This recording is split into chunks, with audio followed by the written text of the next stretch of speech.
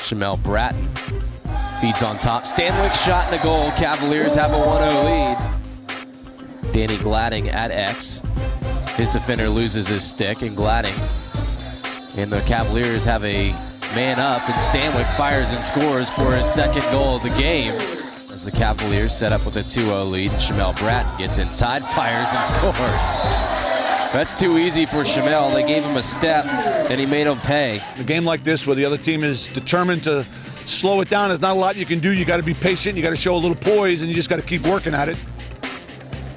Now here's Gill, and Gill turns and shoots and scores. Almost exited the box there, but Towson keeps possession as a crank is saved by Gittleman. Oh, Shamel, upper left corner. Haldy, short stick matchup of Will Harrington, who's more of an offensive midfielder. Haldy blows right by it. Feeds to the left pipe. Stanwyck looking for the hat trick. Dumps it in to the upper left corner. I was especially glad to see us come out of the locker room in the third quarter and take control of the game again after it had gotten away from us a little bit in the second quarter. Shamel with 7. Shamel behind the back. Shamel fakes the shot and then hands it off to Billings, who fires to the right side. Danny Gladding up the right pipe. Goalless today, but not any longer.